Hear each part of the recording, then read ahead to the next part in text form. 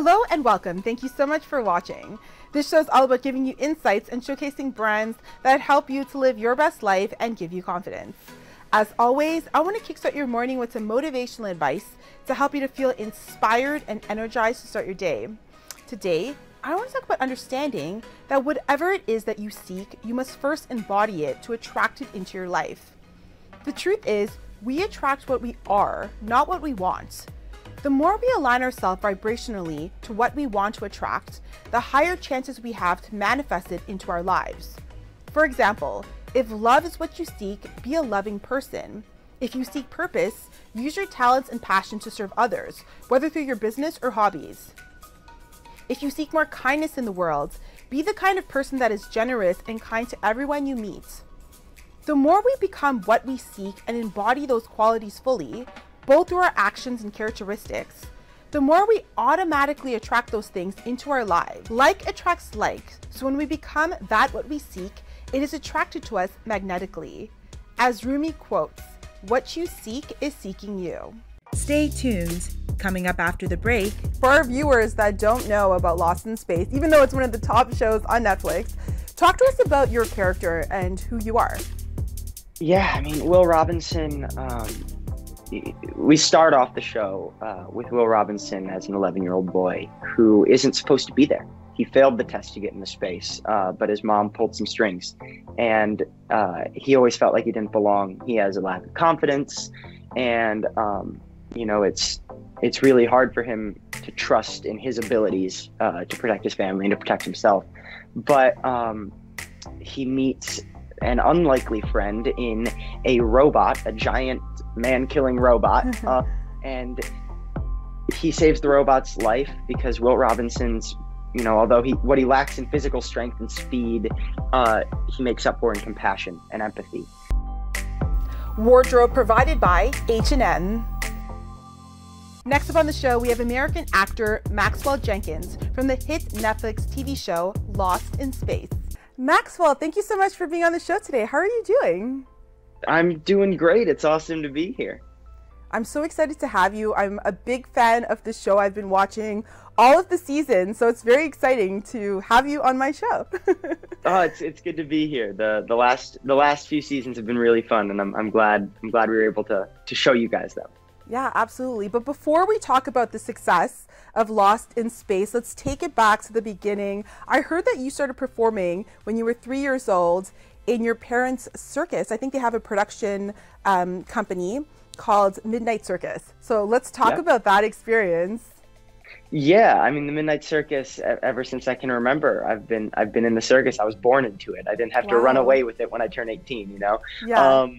But ever since I can remember, I've been surrounded by people speaking French and Russian and Mandarin and German, people from all around the world. Wow. So I've just been really lucky in that sense to also, have a normal childhood, but also to be able to see more than just, my 4-block radius of Chicago. Absolutely. And what did that experience teach you, and how do you feel it kind of shaped you into the actor you are today? Because, I mean, you had theater experience already, right? Live theater experience. Yeah, I mean, I think, naturally the circus and acting kind of go hand in hand. Both, you learn how to act emotionally as well as physically. But I think that above all, the circus teaches you how to have a great work ethic.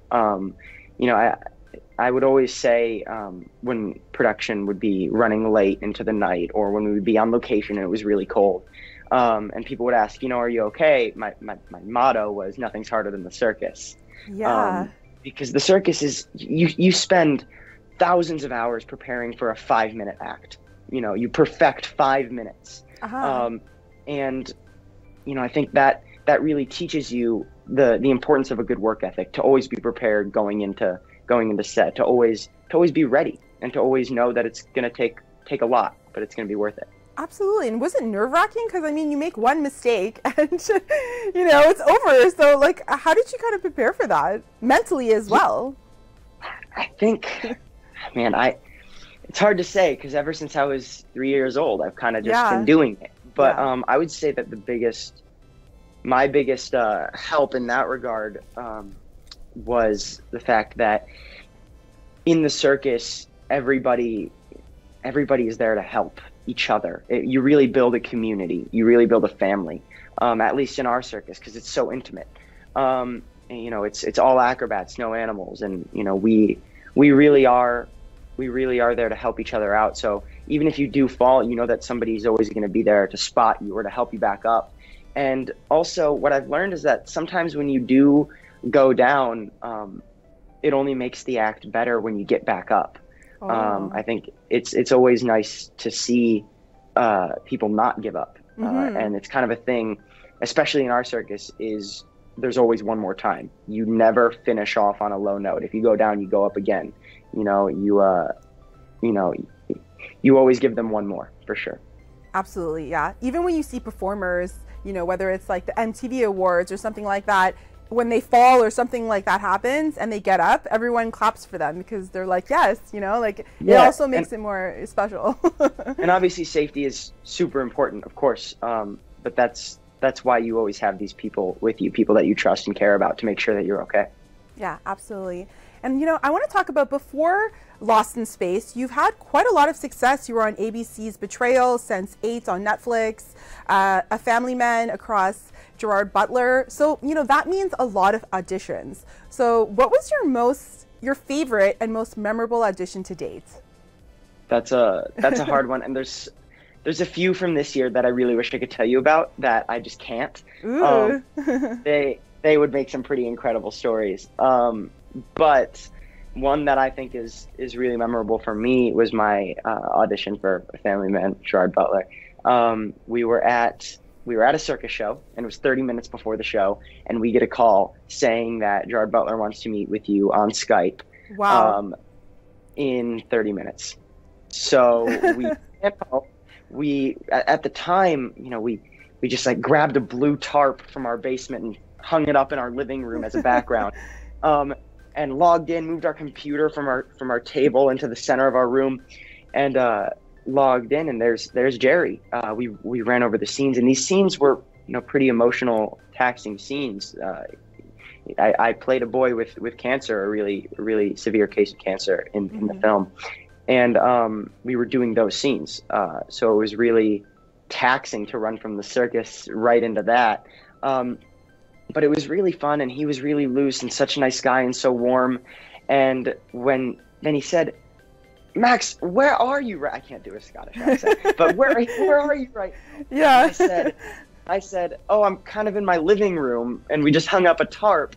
And wow. He goes, "Oh, that's incredible." I said, "We're coming from doing a circus," and he goes, "Is your mom there? Let me say hi to your mom." And I'm like, "Okay." And my mom walks in with one eyelash on, because she was in the middle of doing her makeup for the show. So she has like one eyelash on. She has like half of her makeup done on one side, the other half's not done. And she's just so over it. And he goes, "Oh, hello there, Julie. It's nice to meet you." Yeah. But he was such a warm, nice guy, and I'm still in contact with him today. I love Jerry. And, you know, 3 months after that, we were in Toronto having a good time in your home city. Yes, I mean, that's an amazing story. Yeah, I mean, it must have been epic meeting him, you know? I mean, who's been your favorite celebrity to meet to date? That's a hard one. You know, obviously I've gotten to work with some pretty amazing people, and they've kind of just become family. But I would say that in terms of meeting people, Mark Hamill has probably been the most kind of crazy for me, because I'm a huge Star Wars guy. Yeah. I grew up on Star Wars. I have 5, you know, collector's lightsabers in my room right now. Wow. And I just got one for Christmas. So Star Wars has been like not only an obsession of mine, but also a kind of a parenting tool that my parents used. They would say, "Don't go to the dark side." You know, it really shaped my childhood. Wow. And I think it's why I have such an affinity to science fiction. And, you know, I was over at Billy Mooney's house the night before the premiere of season 1 of Lost in Space. Billy Mooney's the original Will Robinson. Mm-hmm. And we were having dinner because we're really close and our families are really close. And he said, "Max, I talked to Mark and he's going to be there tomorrow." And I didn't want to be rude and say like, "Oh, I don't know who Mark is," because I didn't know he was talking about Mark Hamill, because he didn't say Mark Hamill. Yeah. So I thought he was just talking about like, you know, a producer from the show that I might have forgotten the name of. So I didn't want to be rude. So I was like, "Oh, that's going to be awesome." And then I'm on the red carpet and I look over to my left and Bill gets out of this car with Mark next to him, and I'm like, there's no way that's Mark Hamill. And then Yeah. it hit me that he was talking about Mark Hamill. Yeah. And Mark was such a nice guy, and he was so gracious and generous. And I'll never forget, after the first episode, we watched it all together in a big screen, because I feel like that's really how Lost in Space should be watched, on a big screen, because it's shot like a movie. Yeah. And he was sitting right behind me, and he was crying, and he said, you made the original cast proud. So that really meant a lot to me, to hear him say that. One of my idols kind of made every long night, every cold night, every ounce of just blood, sweat, and tears worth it. It was pretty incredible. Yeah, and you are incredible in this show. It's an intense show, and I'm excited for every episode, and I watch it with my family, so you do a great job. And for our viewers that don't know about Lost in Space, even though it's one of the top shows on Netflix, talk to us about your character and who you are. Yeah, I mean, Will Robinson, we start off the show with Will Robinson as an 11-year-old boy who isn't supposed to be there. He failed the test to get into space, but his mom pulled some strings, and he always felt like he didn't belong. He has a lack of confidence, and it's really hard for him to trust in his abilities to protect his family and to protect himself.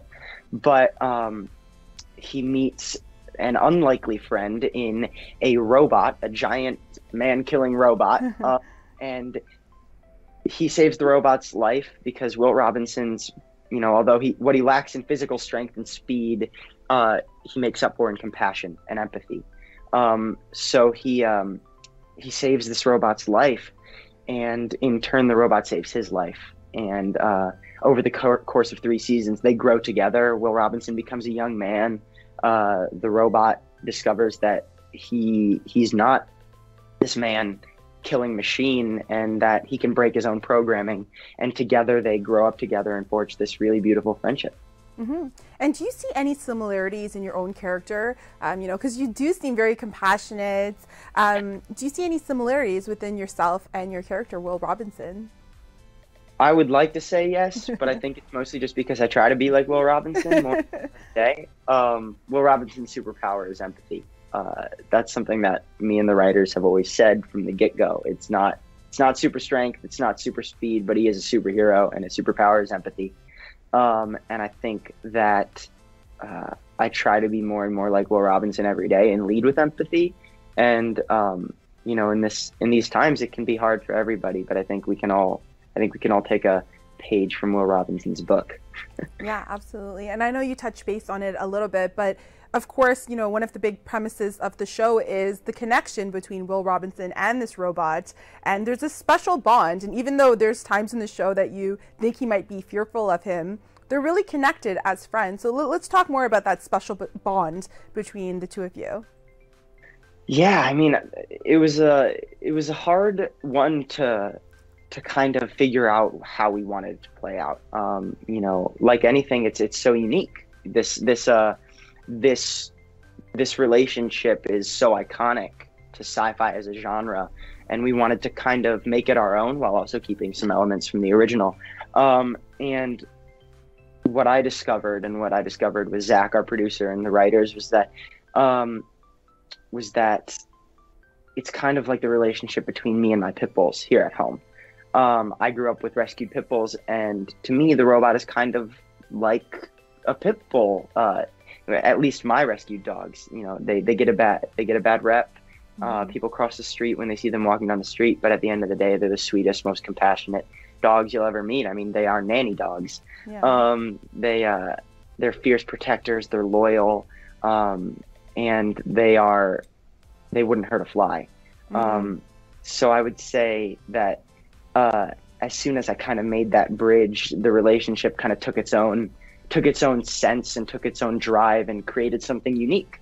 And I'm really proud with how it turned out. I think that the relationship between Will Robinson and the robot can kind of serve as a gosh, how would I say, kind of serve as a role model to a lot of people out there, and how we should treat people differently than us, who are different than us, people who come from different backgrounds, to really treat each other with kindness, empathy, compassion, all that good stuff. Yeah, absolutely. And one thing I really do like about the show is the unity between the family. I mean, you guys go through so many obstacles. I mean, you guys are in near-death experiences a lot of the times in the show, and you guys really work together as a family unit. So talk to us about that unity. And I liked also that you talked earlier about, when you were in the circus, also with your family, you guys helped each other. It's a family unit. So do you find any similarities between the two? Absolutely. I mean, I think from the get-go of our show, we wanted to make our own show. We wanted to be different, more updated, but we also wanted to keep the heart of the show, which was family. Family was the heart of the original show, and it is the heart of our show. And even though every Robinson is out on their own crazy adventure in every episode, and even though, especially in season 3, Will Robinson's arc is discovering that he doesn't have to face it alone. He's not the only one that can handle these problems, even though he feels like it sometimes. I think that just comes with growing up. We all feel a little bit alone until we realize that we don't have to be.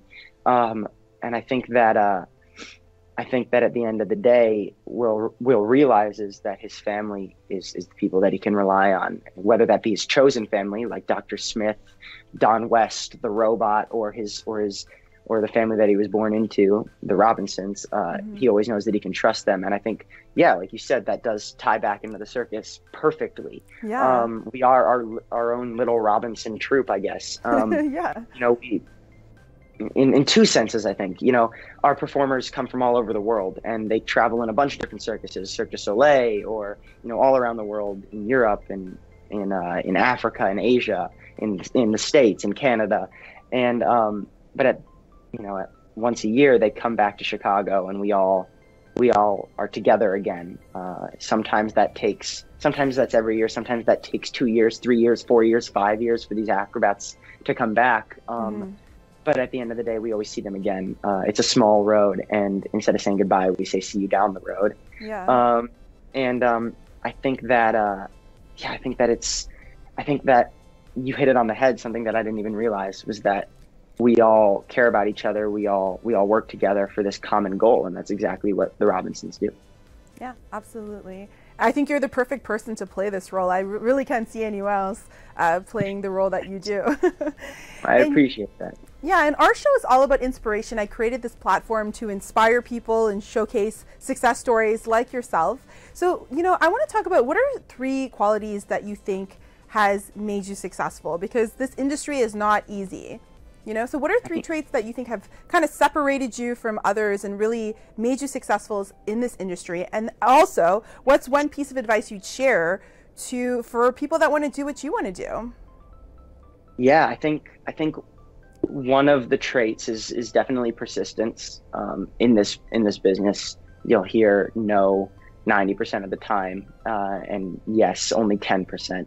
And I think that persistence is key. It's a tough business to be in, but it's the most rewarding as well, because of the relationships you get to make, the people you get to meet. They're some of the nicest people that I've ever met in my entire life, and I know that I'm going to take these bonds with me wherever I go. And I think so. Persistence is key. I think that compassion is also key, because everybody is under so much stress when making a movie. It starts to feel like real life, especially filming in this pandemic. We filmed our final season in the height of the pandemic, especially the height of the pandemic in Vancouver. And it was rough, and we were all under a lot of stress. Yeah. And we all knew that we were up against a clock, and we were all stressed out. And in the final week of filming, I actually did test positive for COVID. Oh. And I think if our cast and our crew and our producers and everybody who went into making the show, I think if they weren't as compassionate and kind as they were, I don't think we would have gotten through it. And also, I would say something that my mom told me when we were driving to my first job, Betrayal.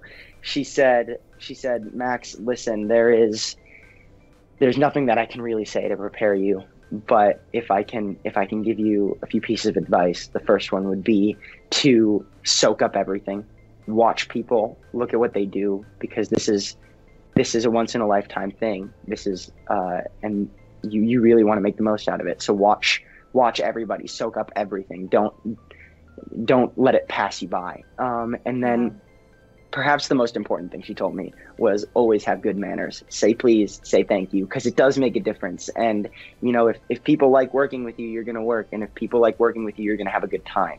And if people don't like working with you, you're not going to have a good time, because you're not going to be happy and they're not going to be happy. And you have to work together to make a movie. You have to work together to make a TV show. You have to work together to make a music video, anything. It requires collaboration. And if you have good manners, that's going to take you far. Yeah, absolutely. Likability, right? If people like you, they want to work with you. And also being authentic, right? Like being your authentic self, not trying to be anyone else but yourself. Yeah. And I feel like you are all of those things, and you're walking the walk. What are you currently working on? Yeah, so I have Jack Reacher coming out in February. I get to play young Jack Reacher, which is pretty awesome. To be to be able to play another iconic role. And bring that back to the screen. It's pretty awesome, and that was a really fun project to work on. I got to work with a director from Lost in Space, Steven Surgic, so that was really exciting. But also, I'm coming off of Lost in Space. It was really important. It always has been, but especially coming off of something like Lost in Space, it's really important to me and my family. To be selective about what we do next, and not just, going after another project, but going after the right project. So I'm looking into developing my own thing that I can't talk about right now, but as soon as I can, it's going to be pretty epic. I'm really excited about it. Hopefully it goes through. But also I'm just finishing up my junior year of high school, because that is stressful. I go to my public school. It's 5 blocks away from my house. So I am very much in the midst of college and SATs and all that. So I think, finding the right project is where I'm at next, finding the right one, not just doing another one. Amazing. Well, Maxwell, congratulations on all your success. You're doing amazing, and come back on the show anytime you want to hear about your next projects. Absolutely. I would love to. Tag TV is available on Roku, Amazon Fire TV, Apple and Android TVs, as well as on Apple and Android phones. Watch us live through YouTube and Facebook.